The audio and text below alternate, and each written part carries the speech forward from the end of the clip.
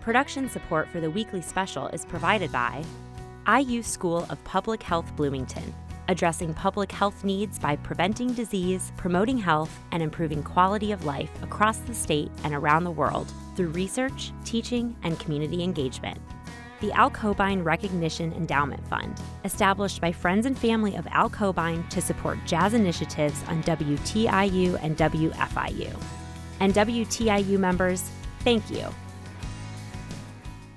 Summer in Indiana, and that means it's time for you to take another tank trip with us at the Weekly Special. Yes, so join us in Lafayette. We cannot wait to show you around this beautiful, historic, and fun city. Visit a 7th-generation family farm, one of the oldest homesteads in Lafayette, and explore the Haan Mansion Museum. Relive your childhood at Main Street Amusements, and take a walk on the wild side at Battlegrounds Wolf Park. It's all coming up here in Lafayette on the Weekly Special.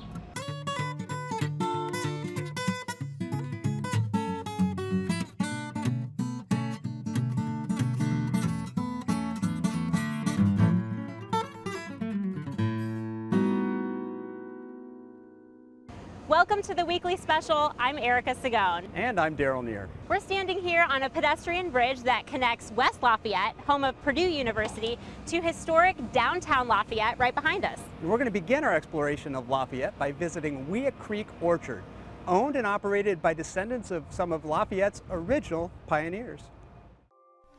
On a little hill just outside of town sits a property that has been a gathering place for thousands of years. An archaeological site once home to the indigenous Wea tribe. When the European settlers arrived, the land became home to one of the first pioneer families in Tippecanoe. John Hoover patented this land from the government in 1829 out of the Crawfordsville office. And he just kind of let the land lay for quite a while, 162 acres. And then my 7th generation removed grandfather bought it in 1855, had his family here. They put up 2 barns that you see over here. The house is an original house, stone foundation, hand-dug basement, and they just did commodity crops. My mother's father grew up here, was born here in 1913, and I'm now 7th generation on the place. It just came from one to another and inherited down. After growing up on a small farm nearby, Perry left Indiana to pursue a career in immunology. But after his grandmother became ill and his mother inherited the property, Perry moved back to Lafayette, took a job at Purdue, and he, along with his siblings, returned to the beloved family farm. I'd always wanted to come back to the farm because I loved it, and of course it was a big part of my family. We used to come here and play. When we came back, all this was just pasture land right in through here. So we thought, let's go ahead and turn this into an orchard. With the guidance of expert Purdue horticulturists, the family planted 360 apple trees per acre. Trying to go through all those hundreds, thousands of permutations about when do you thin, what do you plant, how do you stake it up, how do you prune, all those sorts of things has a very steep learning curve. So I still get to do science, but I had farming in my blood and I've always liked growing things. There's something real satisfying about growing things. You can do mind-demanding things during the day and come out here and work on trees, work with your hands, have space, just to be able to have a place to have your grandkids play and let the dogs run.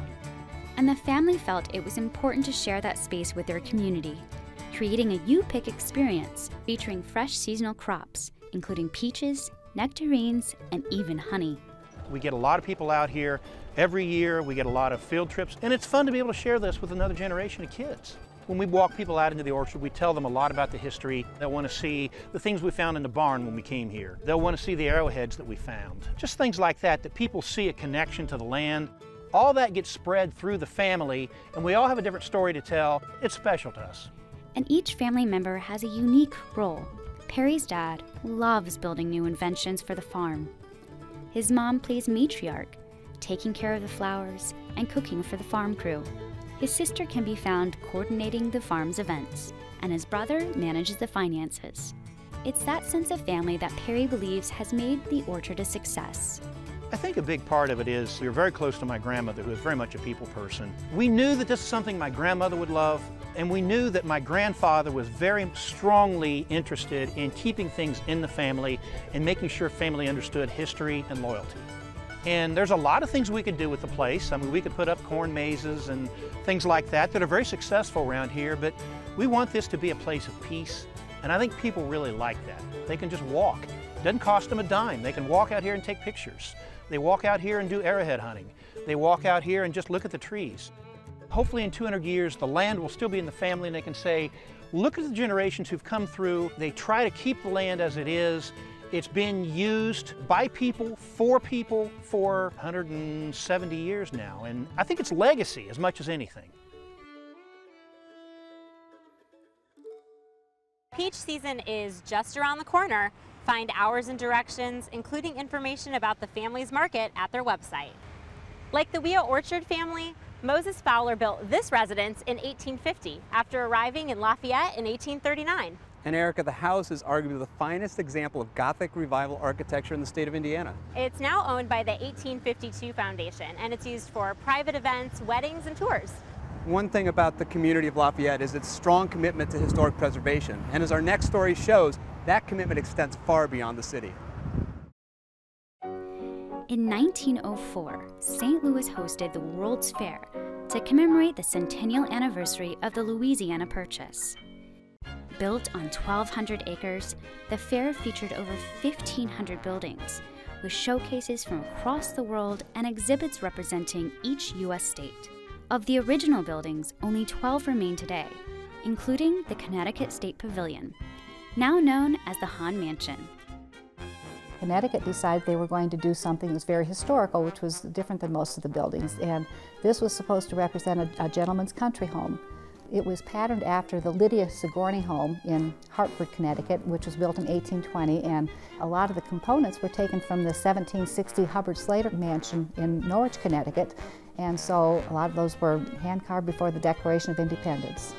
This house at the fairgrounds was really one of the favorites. Although it was very small, it was very homey, and people just felt like it was the home of their fathers. In particular, Mrs. Fanny Potter, the young wife of Lafayette attorney William Potter. She fell so in love with the house that at the close of the fair, she insisted her husband make an offer, and the mansion was purchased for $3,000. Piece by piece, it was dismantled, numbered, and sent by the Wabash Railroad. Mr. Potter hired an architect to make the necessary changes for family living, including converting the first floor veranda into a kitchen, the second floor administrative offices into bedrooms, and replacing the plaster exterior with brilliant brick. The rebuilt mansion was one of the grandest houses and happiest gathering place in Lafayette's historic 9th Street Hill neighborhood. But when the house passed to the second generation, the community gatherings ceased. We lived in the neighborhood, and so we would walk past and say, wouldn't you just love to see the inside of that house? And we never dreamed we would. And I asked the wrong person the right question and ended up with a house. I think it was love at first sight. The form was nice, but it was in horrible condition. But when you looked at the center staircase, it just had such character. Over the years, the Haan family worked tediously to repair the mansion. In order to afford the renovations, Ellie and her husband Bob did much of the work themselves, replacing the electrical and plumbing systems, refurbishing woodwork, and even hanging wallpaper, all in an effort to restore the home's former glory. When you have something that's very historic, it has a story, and it's important to us that it keeps telling the same story. It's a community treasure, and people are always curious about buildings that have not been open for a long time. We had people come knocking on the door and saying, I'd like to have a wedding here or this or that. And it was a pretty good feeling to share the house. Even as the home became a community gathering place once again, Bob still felt like something was missing. We were sitting in the drawing room one night, and I said, you know, Ellie, we should have an art collection. She says, that sounds like a good idea. And I said, why don't we make an Indiana art collection? She said, that's a good idea. And that's how it happened. And from there we started. We bought all the books we could find on Indiana art, and we both read all the books, and I would go through and look at the pictures all the time until I got in my own mind a firm view of what good art was and the good artist, then we knew how to pursue it, and that's what we did. Today, the Haan's collection is considered the best collection of Indiana art in the country.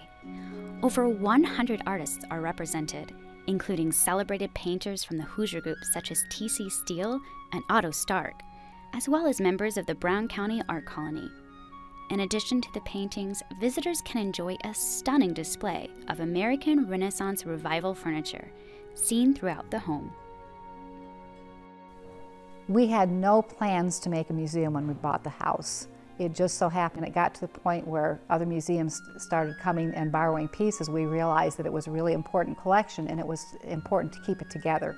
We feel that the Indiana artists are among the best in the whole country. A lot of these artists could have gone to New York and become wealthy and much more famous than they did in their lifetimes, but they loved Indiana and they chose to paint here, and their work is just really incredible.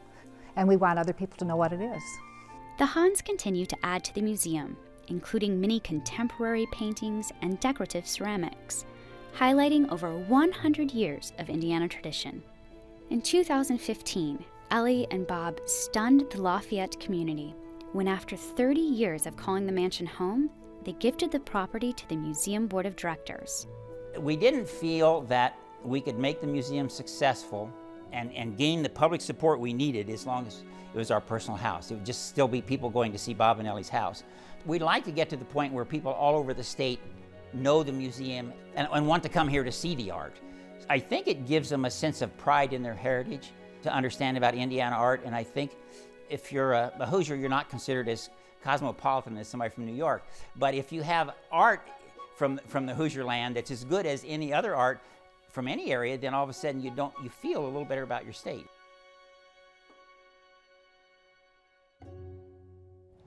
Daryl, the Haan Mansion is a treasure, not just for Lafayette, but for Indiana. And we had to know just a little bit more about this beautiful place. So we're here with Flo, the executive director. Thanks for being with us here today. Thank you. You know, you take a look at this beautiful home and all that's inside it. Yeah. And actually the exciting thing that's happening at the home right now is not inside, but it's outside in the backyard. There's a sculpture garden going in. So tell us a little bit more about that. You're right. We've got 3 outdoor features here at the museum. We have a hiking trail. That's a 1-mile trail. Then we have a very rugged mountain bike trail. But the big project this summer is installing a sculpture garden. It will be filled with 15 or more sculptures, all by Indiana artists, and we just broke ground on Friday to put in the trail, which will be a handicap accessible path. So there's construction going on every day, and it is really exciting to see that happening. When will the sculpture garden be open to the public? We're looking at having a grand opening sometime early fall. Great. Well, a new wonderful part of the home to check out. Yeah. Flo, thank you so much for giving us just a little bit more insight into this beautiful mansion. And if you'd like more information, visit haanmuseum.org to discover special exhibits and events. Well, thanks again, Flo. We sure appreciate it. It's our pleasure. Thank you. Well, Erica, the Haan Mansion Museum certainly has a wonderful collection of Indiana art. Lafayette is also home to another collection, certainly louder, a lot more interactive, and also quirky. Dan St. John has always had a pinball game or two, but it was a chance encounter while attending a pinball convention with Creature from the Black Lagoon that he credits for starting his obsession. Played the hell out of it that night and ended up buying one, and it just got me into pinball again, and I picked up a couple more games, and right around then was when the idea to move downtown happened, and then I basically bought the building to live upstairs. Then I had this extra retail space downstairs and said, you know what, might as well do something fun with it. The game collection was starting to snowball a little bit. I had them at work, I had them in a garage, and I said, you know what, I can make a nice little workshop in back to work on them. I can have a nice game room out front. Maybe people will come in and play them. If they don't, I've got my own little man cave downstairs.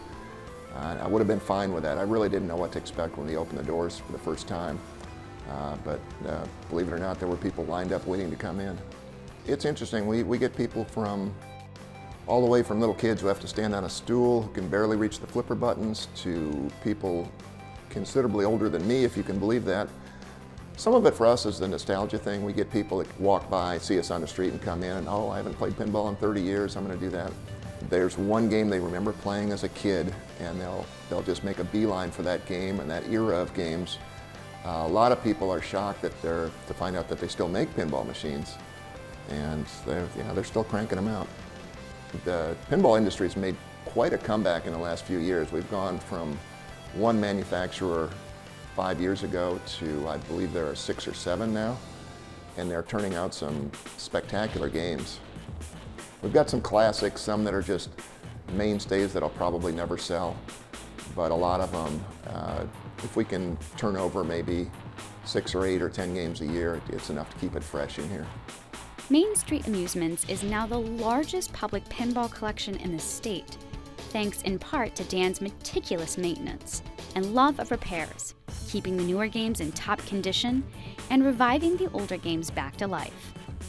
It's funny, for somebody who owns 40 games, I don't play a lot of pinball. I think I get more enjoyment out of repairing them. It's almost it's a detective job. Particularly in older games, a lot of it is just wading through schematics and trying to figure out which little set of contacts might be a millimeter out of adjustment, or what little relay isn't closing quite right. I guess just the satisfaction of bringing one of those back to life. Dan is known in the industry for his well-oiled machines. The reliable gameplay has attracted pinball leagues and professional tournaments, including the highly competitive Main Street Mayhem, which draws champion pinball players from across the country. Each game is slightly different in how you should score and approach it. It really intrigued me. And they actually have game-specific tutorial videos that are done by previous world champions, and they'll walk you through how the game should be played. And then the bottom line is it's studying, it's knowing rules to games, and like what shots you should hit when and what order you should attempt things on a game. And then you go to attempt what they did, and you realize there's a reason they're a world champion. And the coolest thing is that even though you are competing, I've never met a pinball player who won't help somebody else out too. It's a very friendly group of people that participate in the hobby. It's just a fun thing. At least once a week somebody will come in here and shake my hand and say, "Thank you so much for opening this place." It gives a lot of people a fairly cheap entertainment outlet. You can come in here and drop 10 bucks and be here for hours sometimes. Those old games are still a quarter. I mean, where else are you going to have fun for a quarter anymore? Take a step back into your childhood. Find out more information about how you can try your skills at msamuse.com. Erica, I can't think of a better place to feel like a kid again than coming out to the zoo. And we're at the Columbian Park Zoo here in Lafayette, Indiana. And joining us is Amber Frederick. She is the education coordinator of the zoo. And Amber, thanks for hosting us here today. Oh, thanks for coming. Well, my understanding is this is the second oldest zoo in Indiana, founded in 1908. So you've got a rich history. And could you tell us a little bit about the origin story of the zoo? Sure, that's correct. We were founded in 1908 as a municipal zoo here in Lafayette, Indiana. And we celebrated our centennial just a few years ago. We're very excited. We have a wonderful little community zoo here, and we've got a really rich history. Over the years, we've had just about every kind of animal that you can imagine, everything from bears, snow leopards, even an elephant at one time. But because times change and we want to make sure we have the best available zoo for our community, we embarked on a complete and total renovation project. The zoo closed to the public in 2004, and we began building all new exhibits. We reopened in 2007, so everything you see when you visit today is new construction since 2007, with the exception of one historic building, the Animal House. Well, one of the things that really excites me about the zoo is you're truly open to anyone with a free admission. And I was wondering if you could talk about how important that policy is to the overall mission and vision of what the zoo tries to do. Sure. We really want to be part of this community, and we recognize that this community, there are people from all walks of life. So being a free zoo, I think, really helps. People come back week after week. They come back every summer. They'll visit us on a regular basis, which is nice since we're continuing to grow and continuing to develop our master plan. As their families grow, they'll get to continue to experience new and exciting things at the zoo. Currently, only about 50% of our grounds footprint is developed, but we have plans for every inch of space here at Columbian Park Zoo. In our 6-acre facility, we'll be adding more exhibits and more exhibit areas over the coming years. So that'll include an entire area for African species. We'll have a brand new primates area in the future, as well as an aviary. I think that'll really complement the exhibit tree that we already have here in place, which is all very family friendly, with a lot of opportunities for kids to be immersed within the exhibit, to meet an animal up close, to learn a little bit about it, engage with a zookeeper or one of our educators to find out a little bit more about why that animal is important in our natural ecosystems and here as part of our zoo collection. Well, Amber, thank you so much for sharing the vision of the zoo and what you're really offering this community. It really, truly is a gem to Lafayette and the state. You're welcome. We're really glad you enjoyed your visit. Yeah. Plan your visit to this Lafayette gem. Visit their website for information on hours and directions. Amber, thanks for being with us and sharing this wonderful zoo with us as well. You're welcome. Now, the Columbian Park Zoo isn't the only place in Lafayette where the wild things are. Come with us to our next location just outside of town that focuses on preservation and education of some very cool creatures. For over 40 years, Tippecanoe has had some very special residents, thanks to the vision of Purdue ethologist Dr. Eric Klinghammer. After studying the animal behavior of doves, an encounter with a fellow ethologist's wolf changed his career. When she met him, he realized, yes, it looks like a dog, but she's definitely not a dog. She's something different. And he always remembered that. And that, plus his interest in conservation and the need to find a new species to study, all kind of came together after he had moved out here and was teaching at Purdue, because he had land where he could keep animals like wolves. And so he knew George and Mary Rabb at the Brookfield Zoo. They'd been studying wolves, and he got 2 wolf puppies from them, and that was the start of Wolf Park. Established in 1972, the 75-acre facility provided the perfect environment for Klinghammer's research. Together, he and his fellow Wolf Park colleagues published the first wolf ethnogram, an encyclopedia of wolf behaviors, vocalizations, and pack dynamics, observed for the first time thanks to his pioneering techniques of socialization for wildlife in captivity. He was familiar with this idea of hand-raising socialized animals that will treat you like a social companion, and so you can study them up close. We found that the only way we can compete with this inborn recognition of and preference for real adult canines as opposed to human foster parents is to take the puppies away from their mother when they're less than 21 days old and bottle raise them.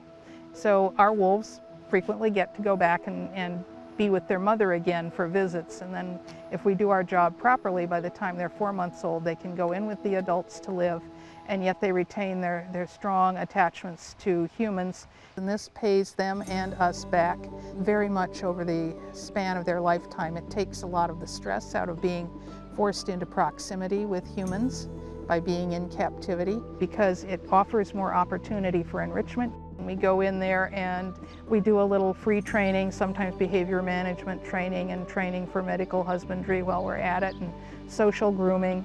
When we come in, they will often want to rally with us. A rally is a greeting ceremony that they do with each other, and they will come around and they will want to muzzle greet. It creates an environment where, through things like operant conditioning, we can make them more comfortable with certain procedures, and we can direct their behavior and channel it. Visitors to the park can get an up-close perspective with guided tours, wolf handling demonstrations, and even Howl Night, where audiences have an opportunity for a sing-along with the wolves.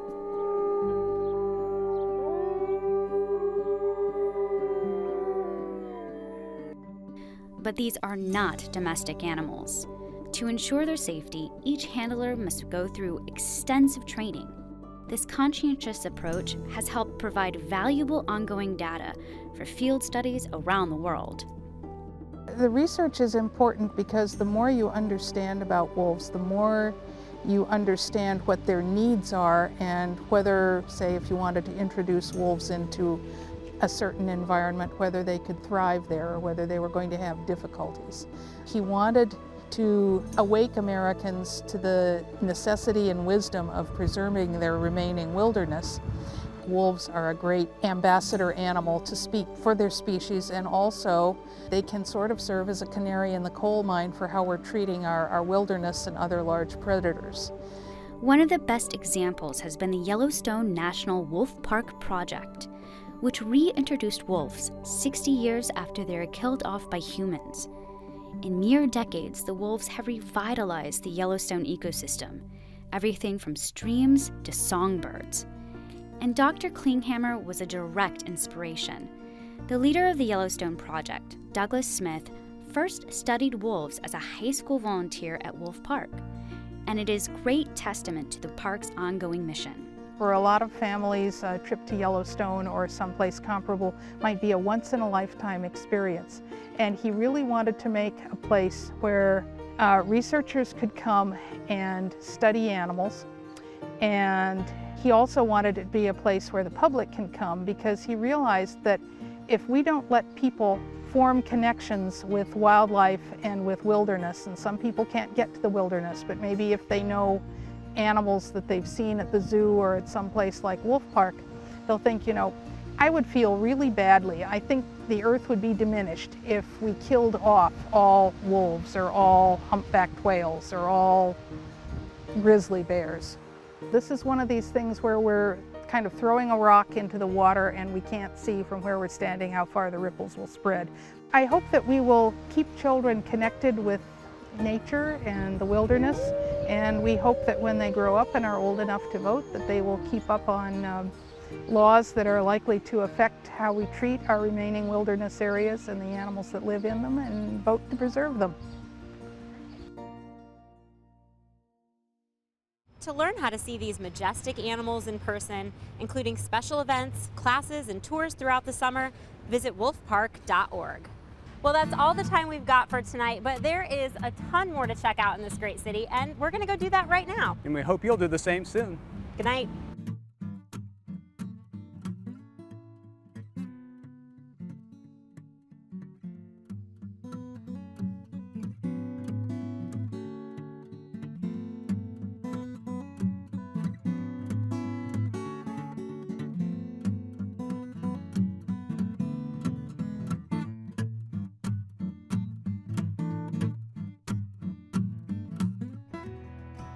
Production support for the weekly special is provided by IU School of Public Health Bloomington, addressing public health needs by preventing disease, promoting health, and improving quality of life across the state and around the world through research, teaching, and community engagement. The Al Cobain Recognition Endowment Fund, established by friends and family of Al Cobain to support jazz initiatives on WTIU and WFIU. And WTIU members, thank you.